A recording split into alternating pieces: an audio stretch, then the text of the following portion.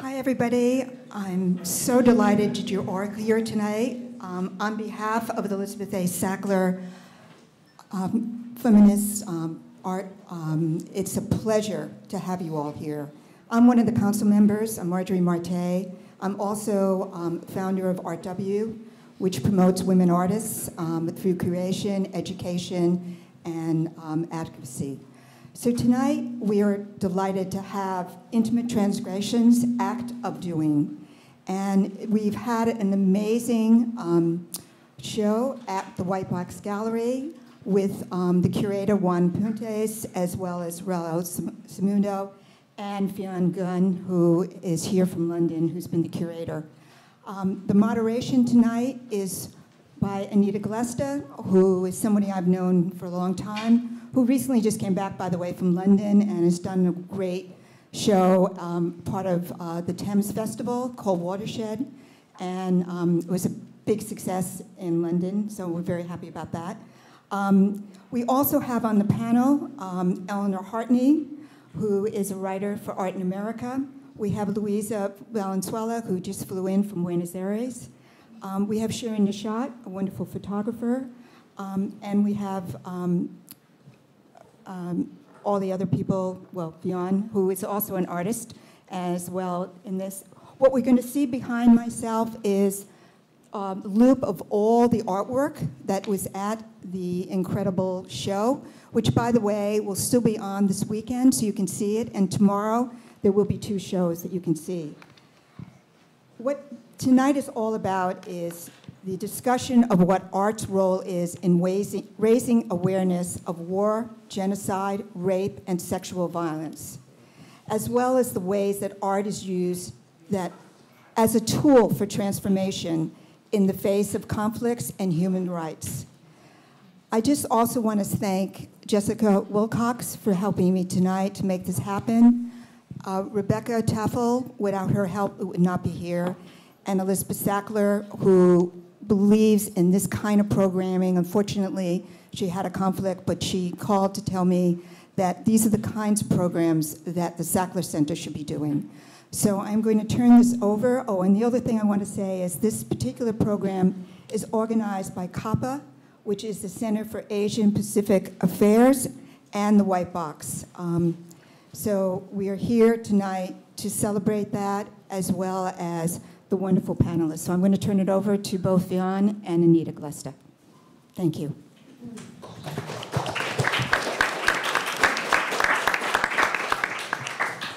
So thank you, Marjorie, for who you are and for the wonderful work that you're doing on behalf of women artists, and for extending yourself to make this possible for WhiteBox and for the show, and for everyone's opportunity to speak a little bit from our respective disciplines about this issue.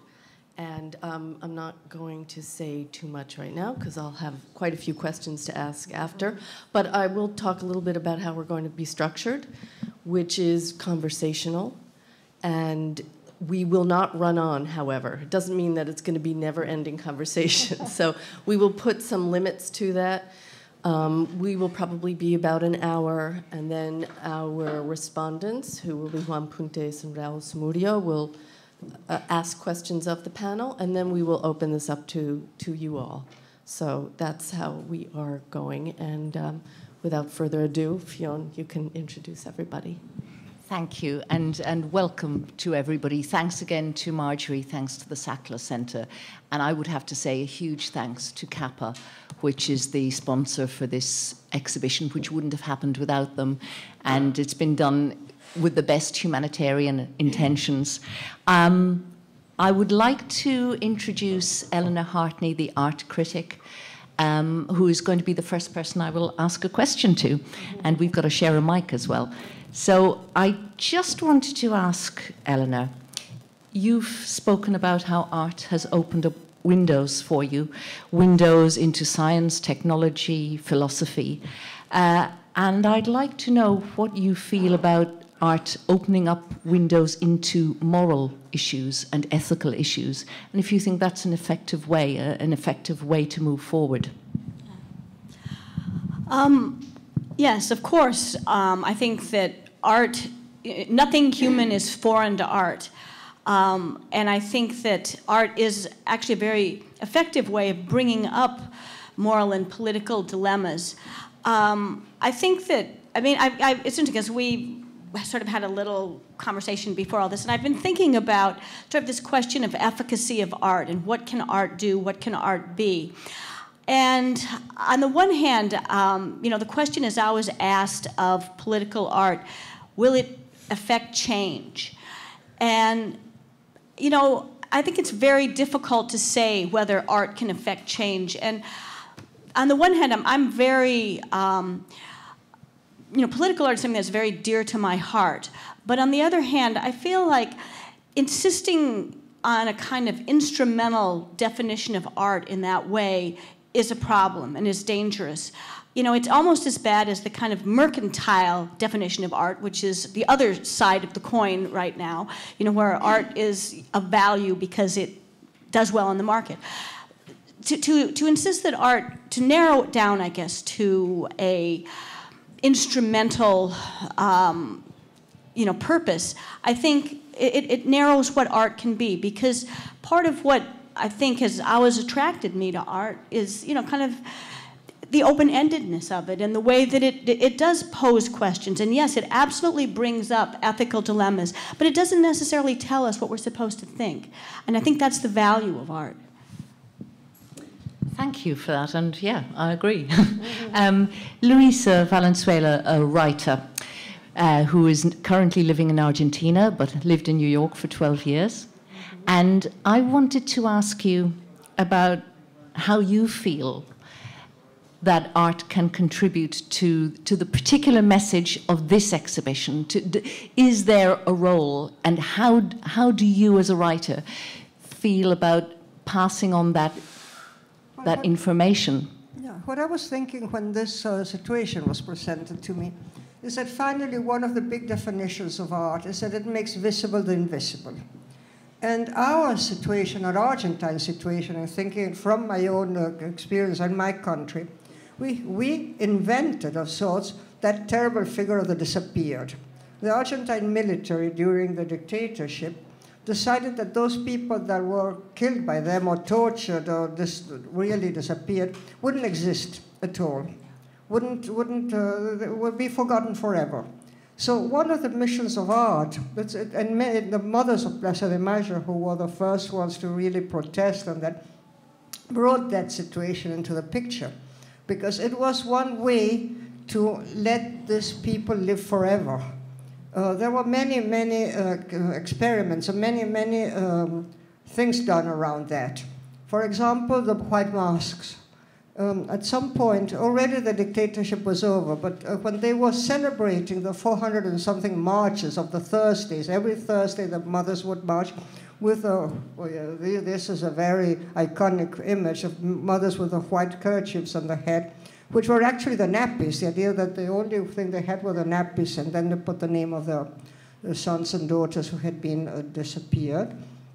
At some point, right after not before even the dictatorship was over, but when already the situation was getting a little more easy flowing and things were sort of changing, they did something that was called the siluetazo.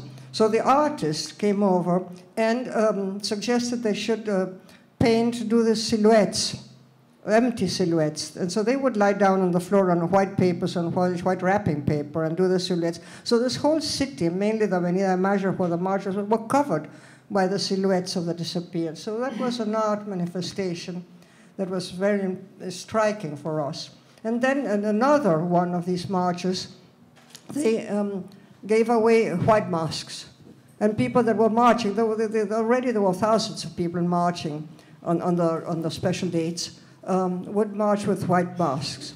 And what I learned lately is that in Milano, by the Scala, by the piazza that's in front of the Scala, they're putting a red cloth and white masks, remembering the mothers of Plaza de Mayo because of immigrants that are disappeared. So this is, and there are many more contributions of art into this sense of bringing back to life those that were tortured and were dead in the moment. So I think it's an important dialogue.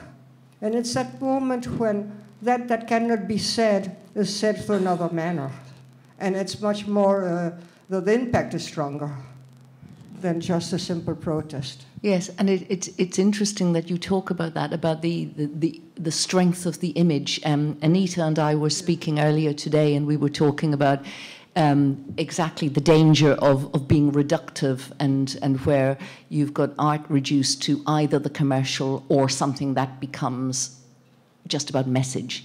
And Anita, you said some, I think, quite interesting things about the danger of art becoming reduced in that way.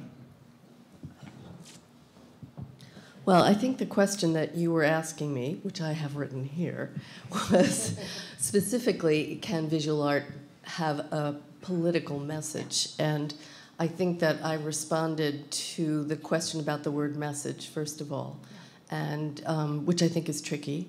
And the other is that it is complex to think about a visual image, a two-dimensional image, for example, a poster, as being totally effective. And the reason that I question that and question message as well is that it can as often be used as propaganda.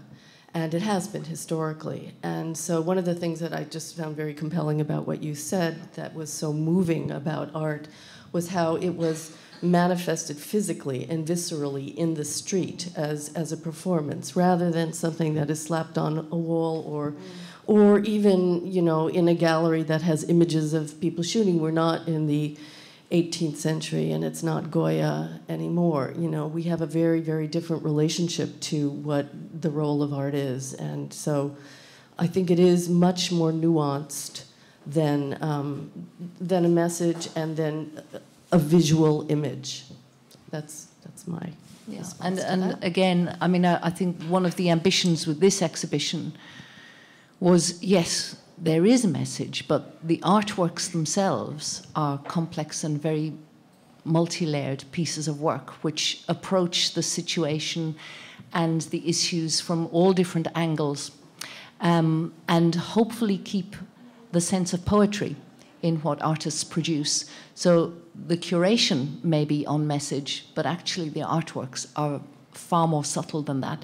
And so we'd come to Shirin to ask you. And Anita is going to pose the question about your practice and what you do. So I was going to ask you about the fact that your work explores issues of patriotism and courage and love and devotion, but at the same time, it also addresses betrayal and cruelty and suffering. And I'm just wondering how you are able to integrate this and move the global discourse forward through your work in this context. Well, it's difficult for me to answer that question before saying that I think my work is obviously very much inspired by reality, the socio-political reality of my country, Iran, and the personal aspects of my life as a person who's been abroad, looking in a country that has gone through all kinds of upheavals, from revolutions, etc. So my work has been a fiction relating to reality that, although I was not experiencing directly and only witnessed it from a distance, it has huge impact on my life. But yet my expression is very much metaphoric, it's poetic. So it's very difficult for me to really take that role of someone who's an expert or an activist or who can speak with that kind of authority, because I think my reaction to political reality has been no different than a poet, and it's very emotional.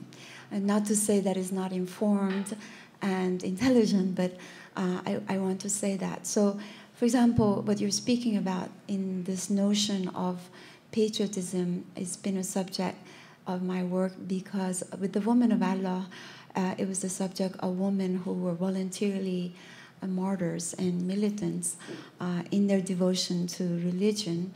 And then yet in the Green Movement, there was a new form of activism, particularly among women as much as men, who now were had this strong conviction for democracy.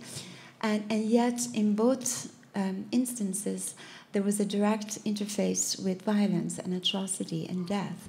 So for me, that became a major, mostly philosophical and emotional question that I created for myself, that how could this act of love of God or love of nation, sacrifice, devotion be so often intersecting with atrocity and cruelty and hate, which whether it comes from the Islamic Revolution or from the Green Movement. So I have created a whole series, the Book of Kings, that really sort of showed simple body gestures, the touch of heart, the pledge of honor that is universal, with yet the feeling of terror and etc. So I guess what I'm saying is that my work keeps returning the questions that relate very specifically to the Iranian culture, and that how historically Iranian people have gone through this circle of revolutions, revolt, and yet repression and atrocity and oppression. And then many years later this occurs. So I don't know if I answered your question. Actually, I think that the way that you answer that is to point to this strange and crazy paradox of being human that might be Iranian, but is also particularly this incredibly strange dialectic of the thin line between good and evil. And that's what you distill poetically in your work. It also comes back to the issue of what happens at time of social revolution generally. And that also is something that there's a lot of crossover between what happens in times of conflict and the upsurge of war and genocide rape, for example, that the extremities are reached. And I know that, I think you were going to ask me something, were you, Anita? No? No? No. Yes, I think you were going to ask me about links between objectification and commodification. Okay, I'm going to ask you that. Will you answer that now? I'm really sorry about this. We're obviously, as you can see, go ahead and answer. We're terribly inefficient as a double act. But we were talking about this the other day. The difficulties where, if you think about what happens to victims of sexual violence generally, there is that making of them a thing. They become things to the people who are abusing them and who are violating them. They are as nothing. They are not human. And we were drawing strange parallels with actually how art can objectify as well, and the historically the idealization of things that are beautiful, idealization of women, idealization of beautiful children, young boys. It doesn't have to be just women. It's not actually that gender specific. And the thrust of that is the flip side to that idealization, which goes back to what you were talking about, the flip side of patriotism and love and all those things, is the destruction. You take a person, you take them and you treat them as a thing and you destroy them. It seems to be the flip side of that idealization that happens in art. And so I'd like to bring it back to Eleanor again, and I have to check what I'm supposed to ask. But actually, this comes back to what you wrote about the incredible shrinking art critic.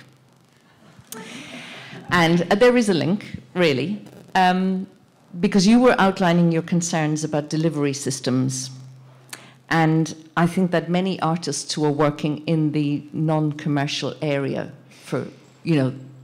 we're making art about meaning, and sometimes art that has an element of protest, that's raising issues of social justice. But if the art world is very commercial, then obviously that work will never be sold, and how do you survive as an artist? Do you go and stack shelves in a supermarket in order to make art that is meaningful? That isn't something that necessarily you want to hang up in a dining room in sort of a middle-class suburb. So I think there are kind of parallels with our experiences there, and I'd like you to sort of to tell us a little bit about your concerns about art criticism in this area. Sure.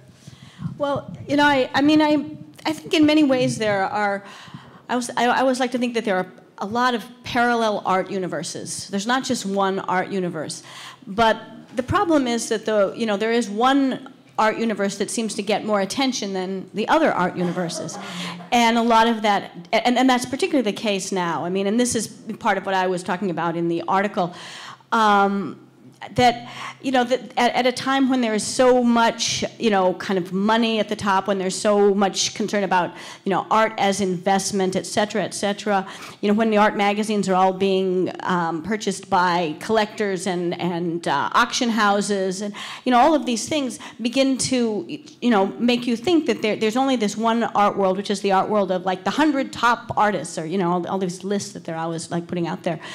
And I think it's difficult for artists. It's difficult for critics also, because it's really not very interesting as a critic to be just kind of making lists. So there are these parallel art universes and these are the ones that are more interesting to me. There's, for example, one of the issues actually that came up for me in just the discussion we've just had is the difference between kind of public art and I don't know what to call it, non-public art. But public art is a place where there's a certain certain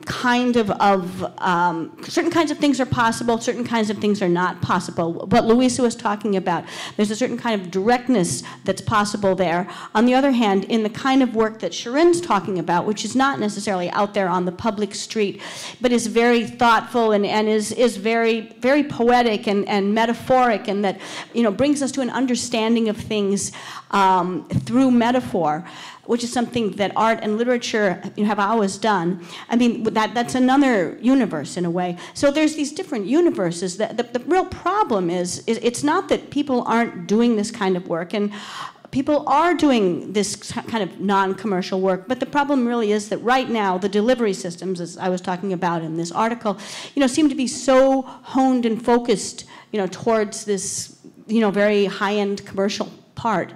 And I think, I just kind of sit here thinking, well, wouldn't it be nice if the art market would crash? But, we can sort of get back to, kind of what it really ought to be about. But, instead we sort of have to exist within these different art universes. I do, and could I just quickly go back to Luisa here? Because it was very, talking about this in the sort of honed commercial nature of the art world, and yet to hear you describe the interventions, the public interventions by the mothers of the Plaza de Mayo. Actually, what we go back to is the huge importance of the physicality of the object, actually, that you can read your 1,000 words, you can look at slick digital images, but to have the physical, material art in front of you has an impact that maybe other forms don't. Well, literature doesn't in a sense, but then theater does. So we can move from one side of the situation to the other. I kept thinking, because of this proposition here about women being tortured, or women being mistreated, or women being disappeared, so on and so forth, not only of this public art, or supposedly art, it might not be perfect art, but this is this way of putting the situation in the front through metaphors. So this is finally what art does. So I go back again to this time of censorship and difficulty in Argentina, and we had what was called Teatro Abierto. The theater did a lot of good work, and the theater people decided they couldn't do things against a dictatorship in a very elaborate way. So they had this reading, they wrote very short pieces to be read in a small theater that was called Picadero, and the theater was burned the next week. They only could do it for a week, and it was burned. So the whole theater business of Buenos Aires offered the venues for this to go on. So it went on in a very, very popular, now Broadway, which is a Calle Corrientes, so this was helpful. And this is a way to make people conscious of what is going on. I am against the idea of the message as such, because if you're really doing art, you cannot think of a message, but the immediacy of the need to respond to those terrible situations, then this concept of message or non-message evaporates of sorts. So you really have to act in that way. And one important thing that happened also with theater in Argentina is that one of the mothers of Plaza de Mayo, already in the year 2000, wrote a piece about a disappeared son, and those people that didn't know his identity. There were 500 children born in captivity that were taken away and given to foster parents, many of the torturers. So they didn't know who they were, and the people who lost their grandmothers couldn't know about their grandchildren. So they started looking for, and with that play, the one appeared and recognized itself. So they started a movement that every Monday in the month of August, every theater in Buenos Aires, and there are many, because there are really small theater playing all the time, had to give a play with this subject. So generally the actors would stand up at the beginning and say, well, I'm so-and-so, I'm so-and-so, I'm so-and-so. They said, we know who we are, but there are 500 people here who don't know who they really are. So this is what we are going to give this play for. And now there are 175 who appeared along the last 30 years, and they keep on appearing. So this is something that not necessarily only the theater did, but the theater helped a lot. And the writing, the literature is strange. The situation of literature is strange, because we thought there would be so many manuscripts hidden during the dictatorship, and there were not that many. And my own experience, and I'll be short with this, is that I did write a very strong short story that was meant to be a novel, with a starting point, it would start before the situation of the short story was told, and it would go on after that situation, which I never could go on with. It was too hard. And I couldn't even, when I finished it during the heart of the dictatorship, I couldn't even show it to my best friends, because I had the feeling that that would put them into danger, that knowledge of something which I thought it was even exaggerated from my point of view. And then I can tell you more about that. And then we learned through the trials that what I was thinking was happening was actually happening, and even worse.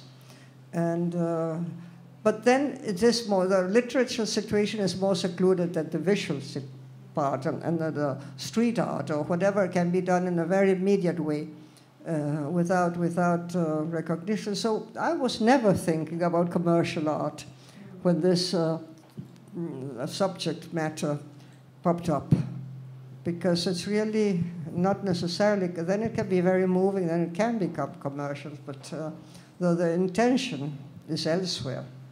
The intention is really to speak about what cannot be said, no, to put in scene, or to paint, or to do whatever you can do with art, as to be conscious and not to forget.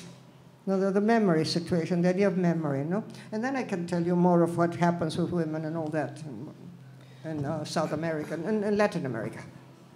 So I'm going to segue, thank you, about women now, and ask Shirin a question about going back to women, which is that the revolution always affects women, and I'm wondering how, in particular, what you feel about how women in the Middle East are being treated, and whether you can speak about that as an artist.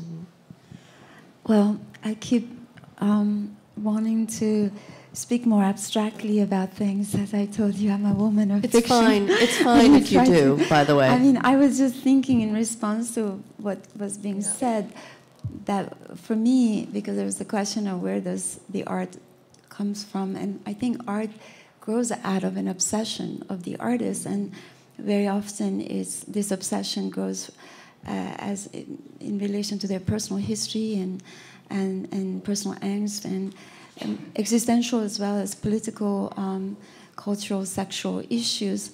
And then the artist has to formulate it so it becomes a form of communication that is no longer about just the artist, but the world they inhabit and the issues of humanity that others share.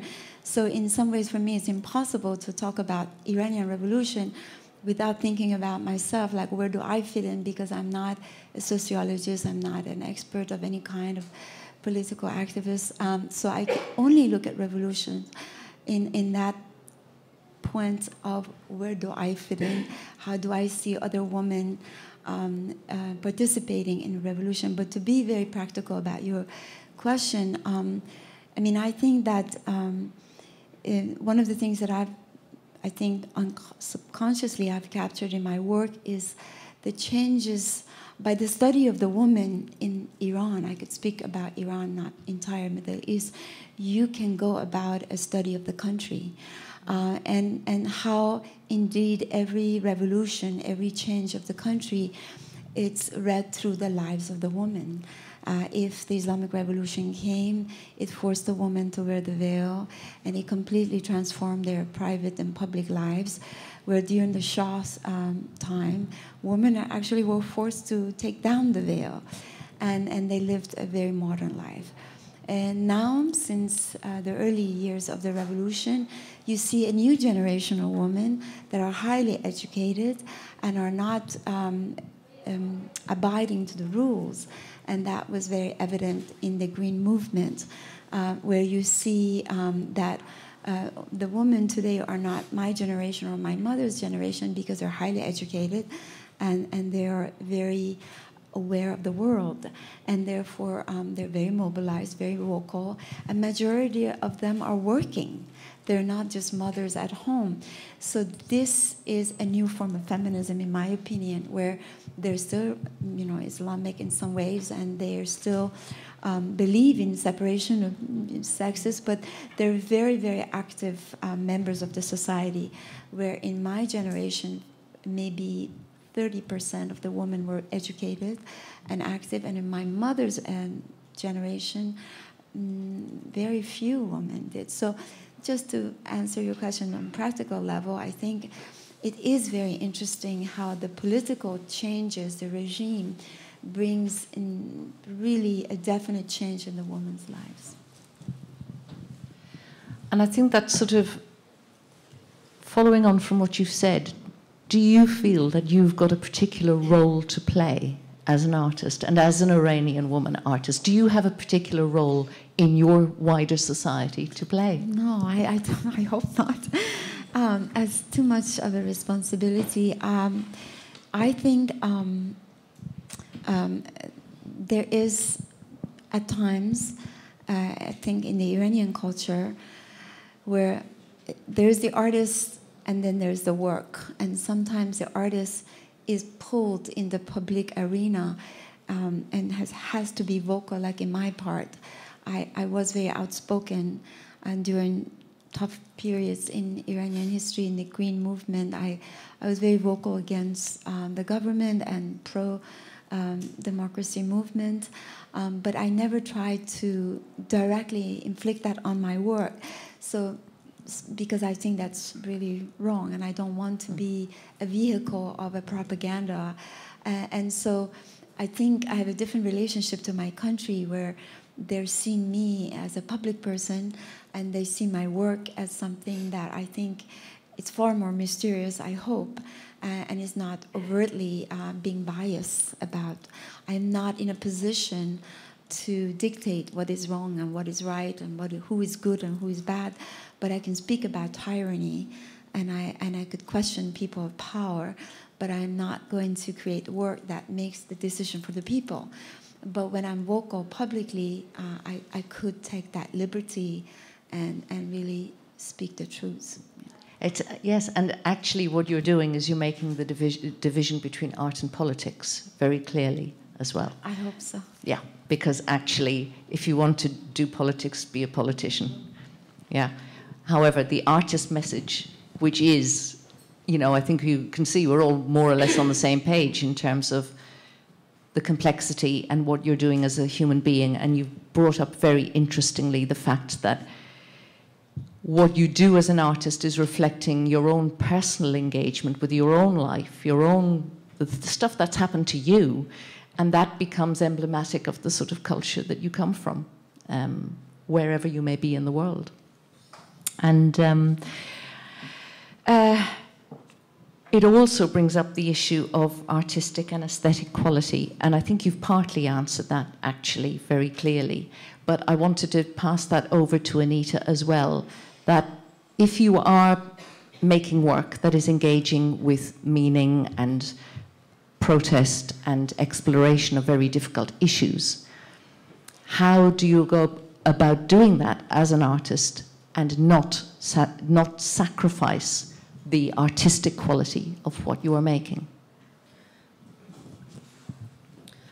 Well, I'm going to answer that directly, and then I actually want to go back to the two universes, because I think there's something happening here with actually an urgency in these two particular cultures from which you both are, where separate universes are not as clearly about commercial and political because it lacks the urgency of that. And I really think that's an important distinction. And then in terms of my own work, I can answer to specifically actually the work in this show, where I was asked to do a work by Juan about how women were used as sexual slaves during World War II in the camps.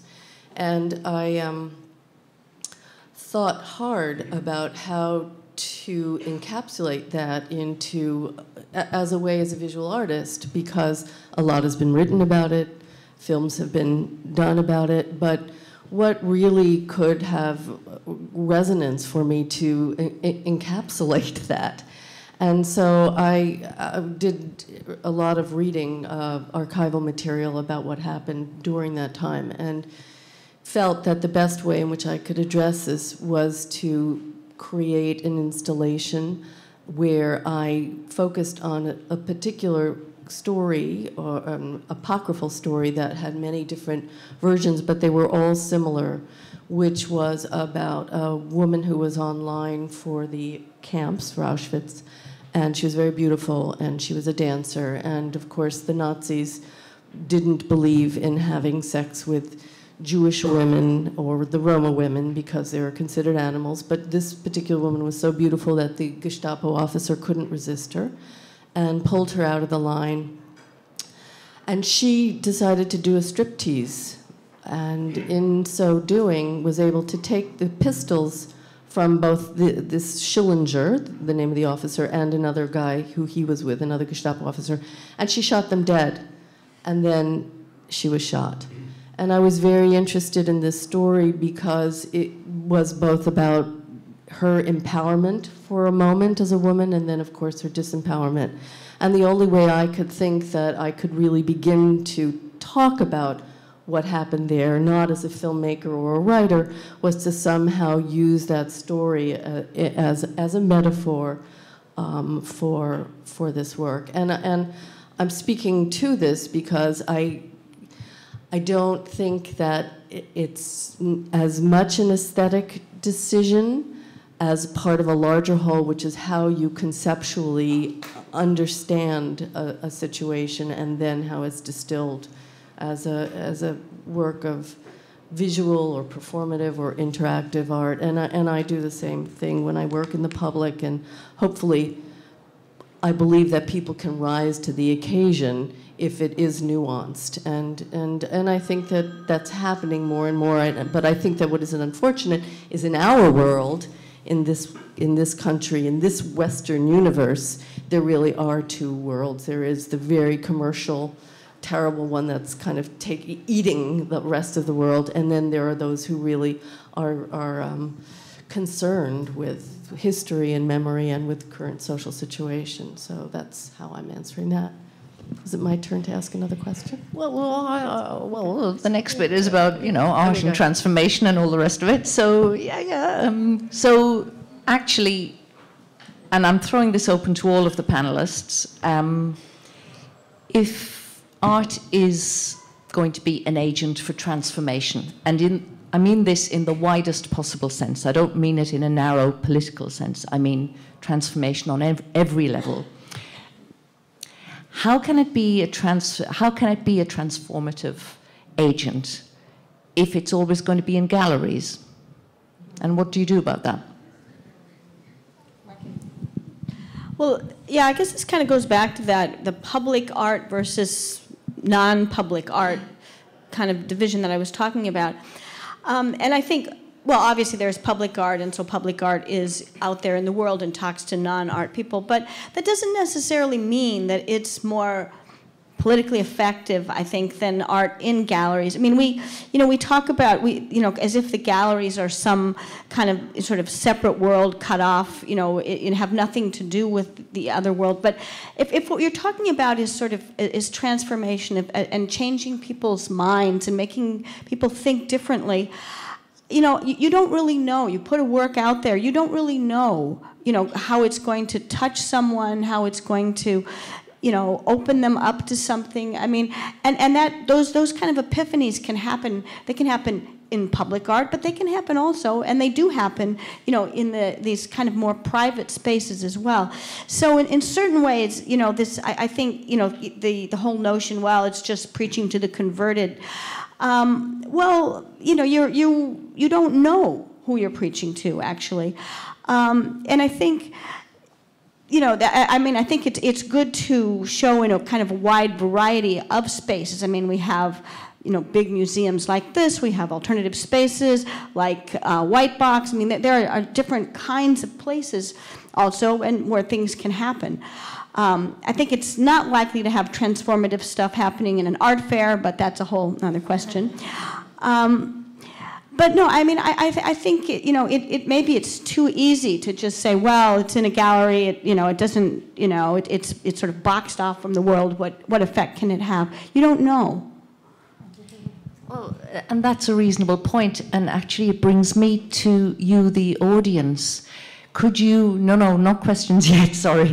I just would like to have a show of hands. How many people here tonight have a connection with the art world? Are you an artist, a gallerist? Are you connected with the art world? Would you mind putting your hands up, anybody who's connected with the art world?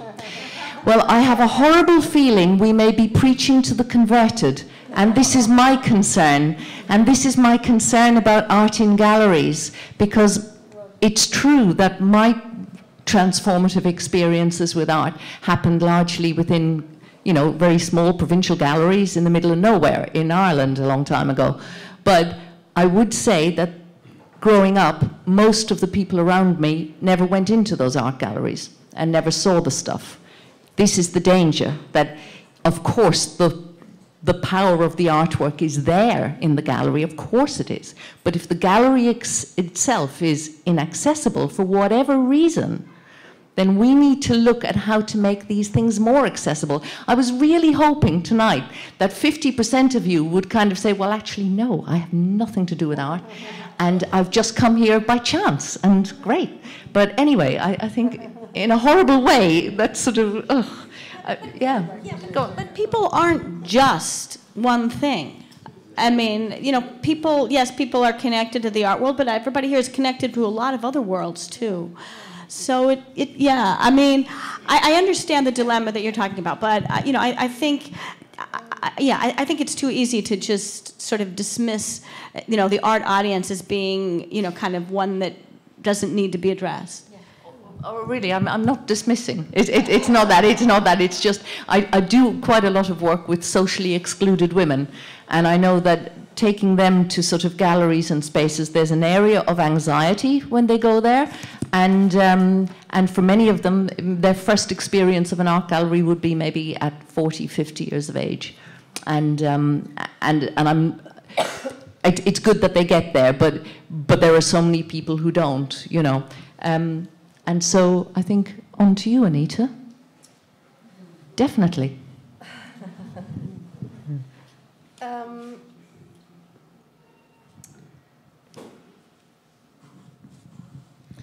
So I'm going to ask you, Luisa, if in Latin America there has been a change in how sexual violence is being addressed. I was thinking about the situation that you are setting up here. And things propagate. I mean, few people go to galleries or to museums, but the thing is like contagious, no? Generally, artists and writers respond to what's going on in the world. So there is this constant dialogue, even if we don't know about it. I do have that feeling.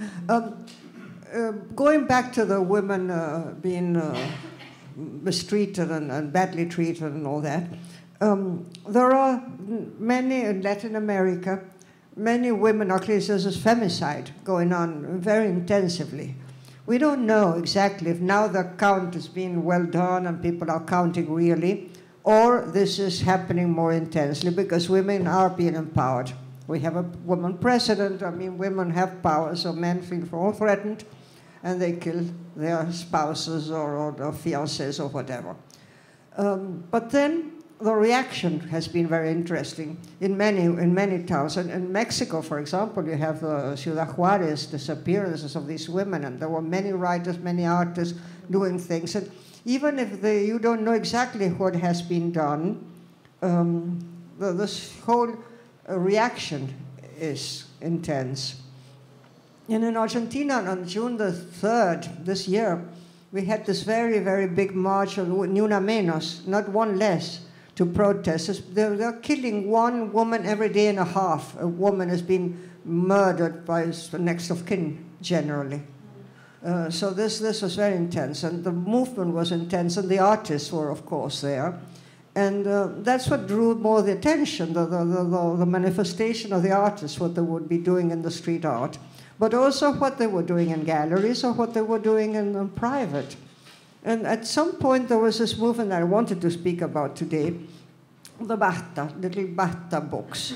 This little Basta books was born in Chile. And they called for 100 women writers to write microfiction on the subject of the woman being killed, of the assassination of women. And then Argentina did this Basta. 100 writers wrote microfiction on the subject. Then Peru did, then Mexico did. So this is very contagious. So I invite the United States to do this also, the Basta, enough women killed. So what we managed, and I think the art had a lot to do there, is to really have this legal figure of femicide. Before there were crimes of passion. All these women being killed, oh, it was a crime of passion. He got jealous, he got desperate, and it was a crime of passion. It's not accountable for, or not that much accountable. That's been ended also. And I think the art world, as such, it's permeable, no? It's how do you say it in English? It's leaking. I mean, it's burnable. They're not so closed situations. And big museums are open to the whole public, and people are more or less being aware, and more being aware of things which the artists call the attention upon those subjects before anybody did, and then journalists will respond, and this is an ongoing, this is a snowballing, well, whatever, sorry. So it grows. So this is what we want to do, I suppose.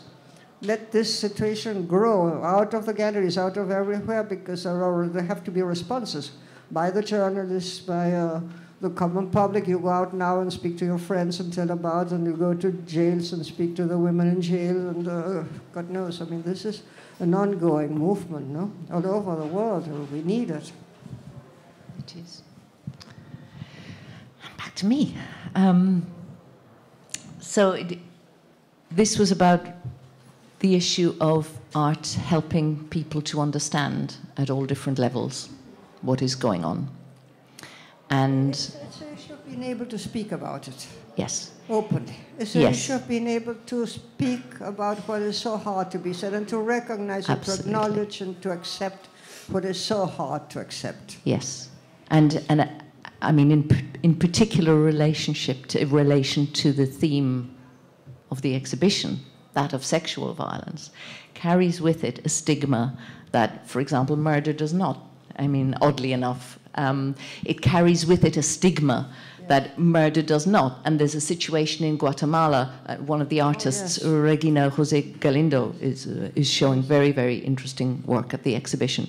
But there's a situation there where one of the townships set up a system whereby people could wear a paper flower to show that they had suffered during the conflict. And I can't remember exactly how it was. There was a red flower if you lost somebody. There was a purple flower if you were injured. And you had your name, so all the victims were named. But the white flowers, which were for the victims of sexual violence, were without name. And for me, that's such a terrible thing, because it's saying that those people who were victims are now doubly victims because they have to remain anonymous. Even though they did nothing wrong, they are not broken. The people who attacked them are the broken ones. And I think there's that, what we would really like to do in the exhibition is to sort of to subvert that notion and say, you know, you do not have to be anonymous. You have done nothing. Absolutely, on the contrary. Yeah. And help the others who are in the same situation to speak up and be able to face us. Yes.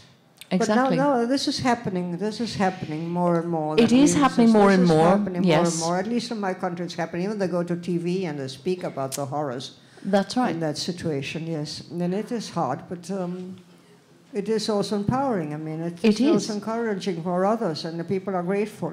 And in the context also of, I mean, when what we've been talking about has been focused, I suppose, generally on the notion of women being victims of sexual violence, but actually, a lot of men and boys are, and an awful lot of children are. And this is what we forget. Situation. I mean, absolutely, yes, absolutely. Would you like to add to that at all, Shirin? So I'm going to then ask Fion a little bit about why you chose who you did in this show that you've curated. Well, firstly, when I was asked to curate it, the reason I came to it was because I'd been working for some years on the issue in my own work, and was put in touch with the organisers by an artist I'd worked with in another show about what happens to women at times of revolution. So the reason I was approached was because the sponsors in particular wanted to highlight the issue of the comfort women, which I don't know if many of you know about this situation, but the comfort women were basically sexual slaves during World War II, and they were victims of the Japanese military regime, it's got its parallels with Nazism. And the Japanese military were doing exactly what the Nazis did in Europe, and they were doing it in Asia. And at the end of the war, just 25% of them had survived, and their health was broken.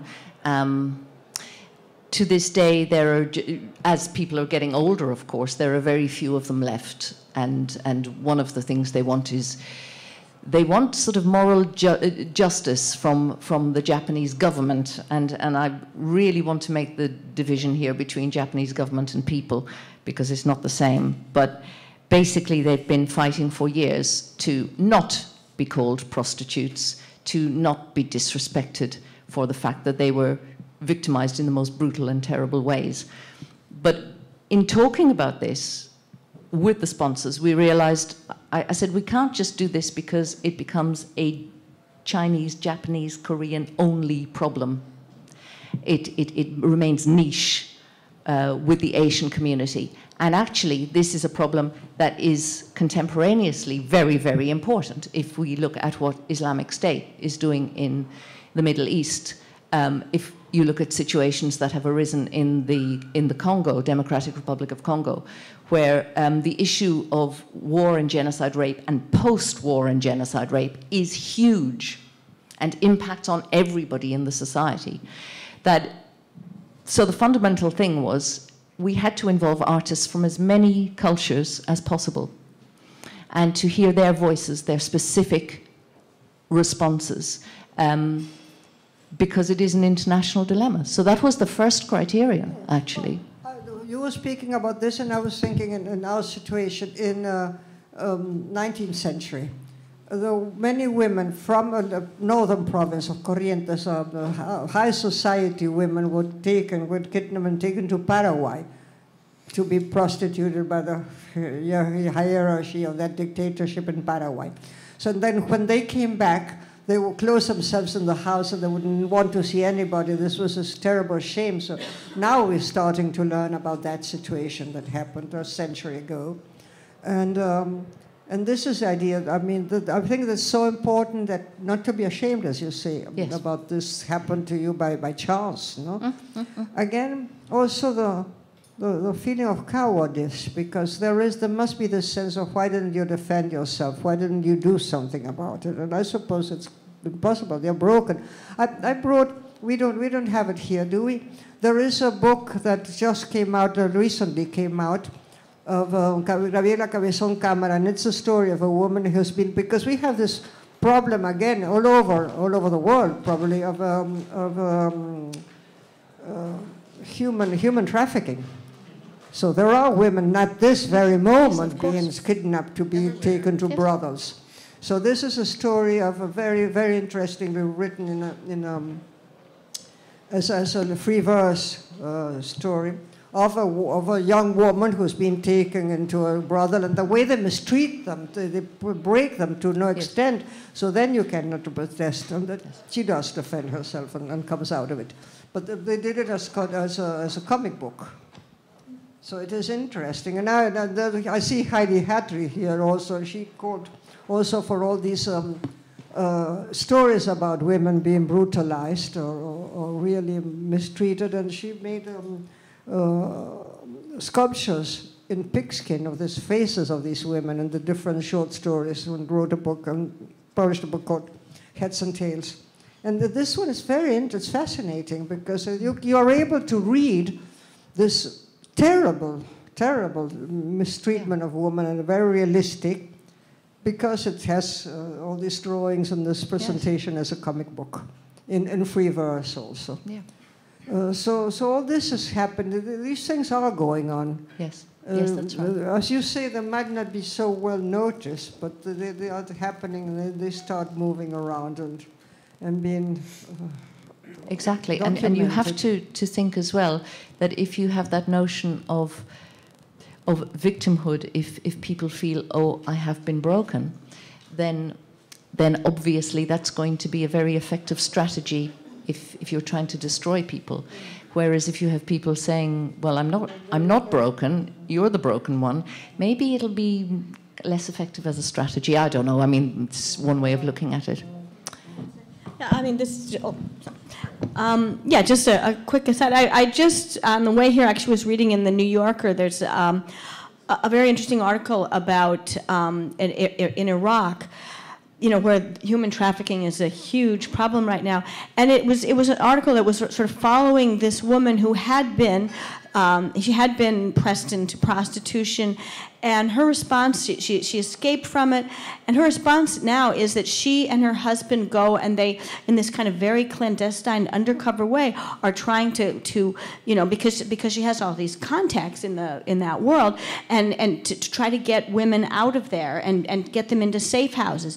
And it's an inspiring and heartbreaking article, because it also talks about how, you know, the official structures are completely useless, you know, and, you know, so you have to have these, you know, kind of just individuals, but again, a woman who refused to be broken by the situation. Anita, would you like to add anything before we pass over to the respondents? Well, I would like to just maybe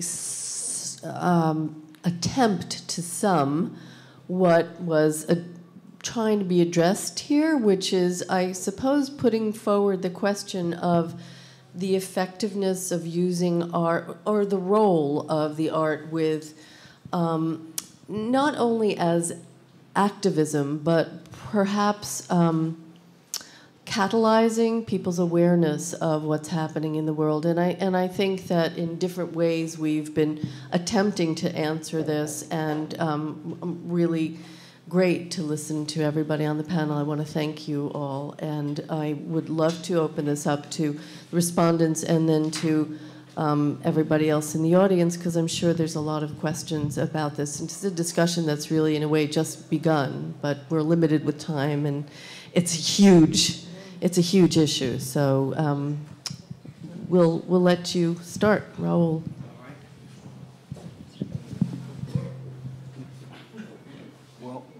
I guess I'll stay here then. Anyway, I think it was clarified that Fiona was the curator, and as well as Juan. That might have been some confusion in the beginning. But anyway, this is an exhibition that I was both envious and very proud. Envious because it's a very strong and powerful show. And also very proud because I'm on the advisory board of WhiteBox. And these are kind of exhibitions that, with the defunding of important alternative quote-unquote spaces like WhiteBox, the problem is that there's a propensity to sort of homogenize art out there. And so it's very crucial for institutions like the WhiteBox to be around and to continue their work. However, my first question, Marjorie, can we go back to the Teresa Margolis photograph? Can we seize that image? Is that possible?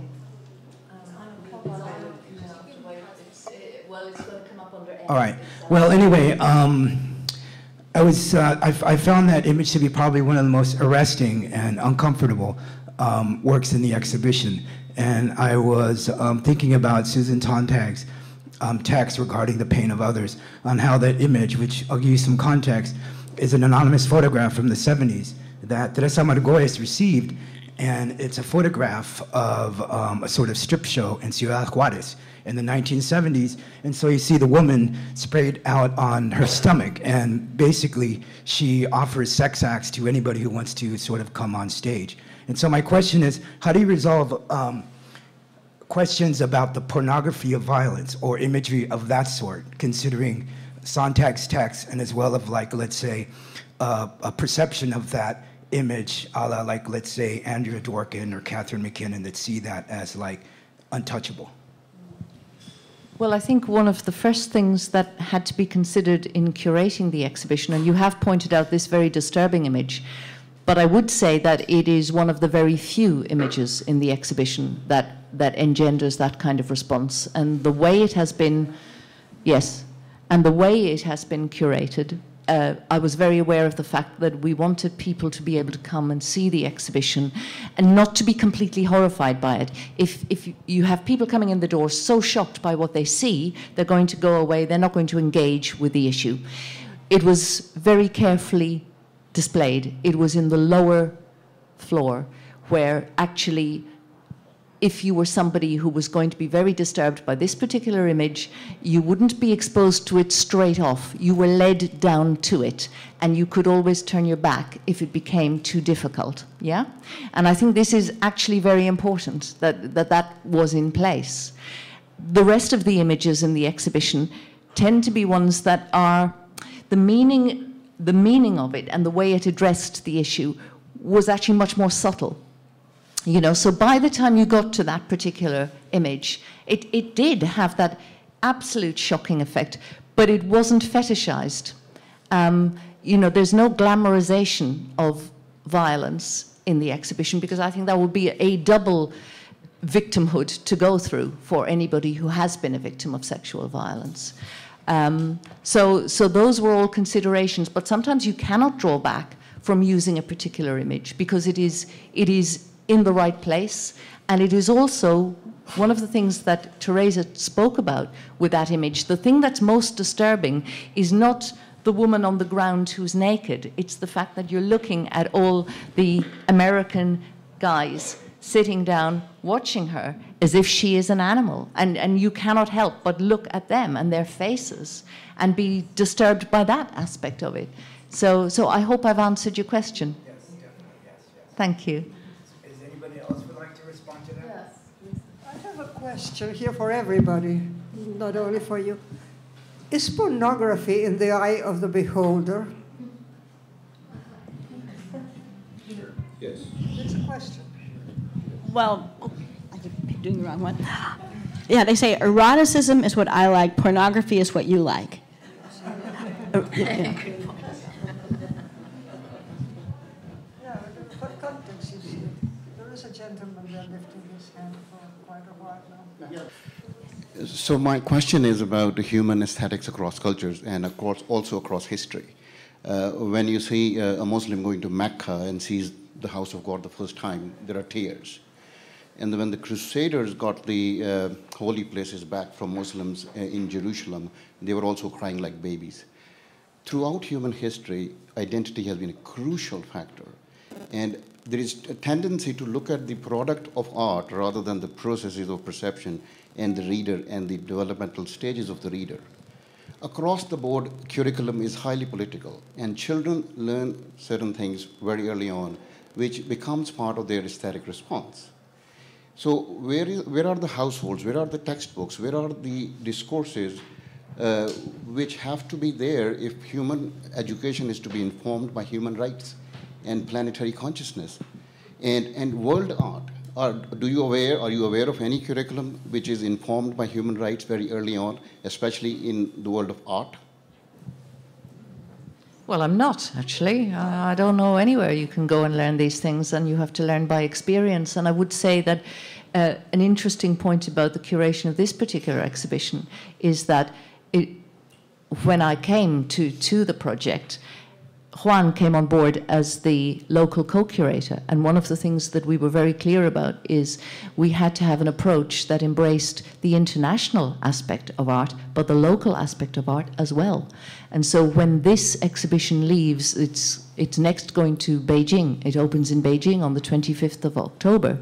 It's actually going to be a different exhibition, because some of the artists will remain, but there will be many Chinese artists and artists who are non-Chinese but resident in Beijing who will join the exhibition. And actually it will have a different feel to it because it's evolving and it's going to involve the local aesthetic as well. And I think that's terribly important. I think you can't just kind of globalize things and send things all over the world and expect the response to be the same. And we will be recurating this exhibition with different local co-curators everywhere the exhibition goes. So I don't know if that kind of... Is that, keeping all yeah? life, thank you. Does anybody else want to say something? Yes. I have my own microphone, thank you. All right, I will have a comment to that. The capitalist Anglo-Saxon communities have made erotics be pornography, right? We grew up in other places, Catholics and other places around the world. The erotics were very, very important. If you go to Paris, for example, I remember entering La Gare de Lyon, and there was a huge, enormous billboard with a naked woman in a little gold watch. Did you look at the watch or the woman? It was just beautiful and simple. Men too, we have them with underwear now, yeah? And so I think this particular Protestant community shies away from what we call lovely, organic, erotic, and even in advertising, everything has this subliminal taste of the forbidden, the dirty, the nasty, nighttime, S&M. Always, most of the advertising we see. But anyhow, that was just a little comment. Sorry. I think, Anita, one can make art about any subject, and places like WhiteBox will show it regardless of the consequences, yeah? Other than with a little bit of funding. And my question will be to all the panelists now, very simple. Running a very small place, and I'm extremely touched, Marjorie, Anita, all of you really flying from all over the world, to come to the Sackler Center for Feminist Art, the temple, yeah? Brooklyn Museum, one of my most fabulous, favorite museums in America. We're here, these little guys, WhiteBox. with a small budget, with our friends from Taiwan, with a show that really is exquisite, powerful, has been very well attended, and has not been very well covered. So the small places like that, we face, I would say, 3 viruses. And then comes the question. Are very simple. Lack of proper press coverage affects our funding. Goodbye. The real estate markets have changed since we moved here 8 years ago, and they're doubling up right now as we speak. We're going into litigation. 3, academic stops. Every 10 tours that artists who are teachers at SVA, at all the schools that walk by, will skip WhiteBox in favor of a very bright show next door and a very bright show before next door or across the street. Now in that 2 out of 10, I count them, I clock. So we have 3 viruses to contend with. I'm not complaining, I'm only stating. So my question to you on the panel, and I know you come from alternative spaces early on, etc., right, as the place to grow, is, and in 1983, I read Ed Koch predicted the day when nonprofits would exist any longer in Manhattan, 1983, because of the real estate going up so high and nobody taking care of the bottom line, supporting, like in Europe or Latin America and other places around the world, the bottom line of small independent artist-run spaces that we are at WhiteBox, right? So to all of you, it's only one question. Are this kind of a small little elephant, white elephant like WhiteBox, alternative, not-for-profit art spaces necessary today to exist, to remain in Manhattan, or have we seen the best of our days and we should back up and go to Industry City, Dumbo, and lower our pants to the real estate bosses? Well, I think you just have to do what you have to do, and you're right. I mean,